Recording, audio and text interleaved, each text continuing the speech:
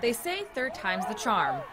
A team knowing that saying very well is the Vela SaberCats. This year, I guess you could say it was an expectation from our coach.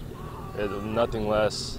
Third round was, we need to get there. An expectation for a man that has been the head coach of this program for only 2 years. It's pretty neat. There's not a lot of teams left. We're excited for our kids, obviously, number one, and then for our community to be able to represent Edinburgh ISD in the third round of the playoffs. With only 6 teams remaining in the Valley, the boys in blue are looking to do something that no other Vela football team has been able to accomplish. It'd make history. We advanced to the fourth round. We've never done that before. We haven't been past the third round. First time we went to the third round, we lost to Vandergrift, and to be able to get a win against a team like this, it would really mean a lot to us. A win that isn't going to come easy to a high-caliber team.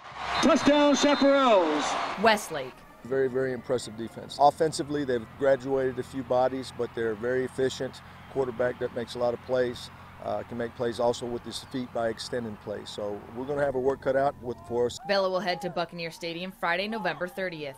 Kickoff scheduled for 7:30 p.m. Reporting at Vela High School, Erica Ross, Channel 5 Sports.